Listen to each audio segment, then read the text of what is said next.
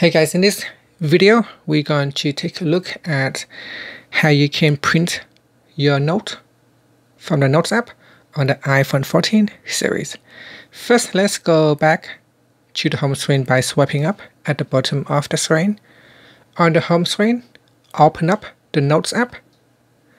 Then in here, open up the Note folder and then open up a note that you want to print. Next, tap on the Share button at the top. From the menu, go down and tap on Print. Next, at the top here in the Printer section, tap on Printer and select your printer.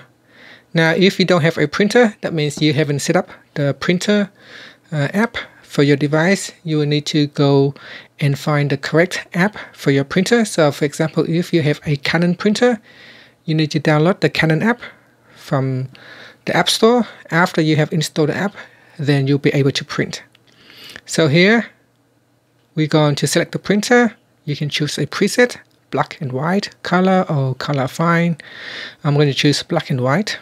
And then you can choose how many copies it is. You can choose the page range, print in color or not, whether you want to have it double-sided or a single side. And you can choose a paper side. So I'm going to select, say, A4. And once it's ready, you can tap on the print button. So tapping on the print button will send your document to the printer. And that's it. Finally, you can swipe up to go back to the home screen. Thank you for watching this video. Please subscribe to my channel for more videos.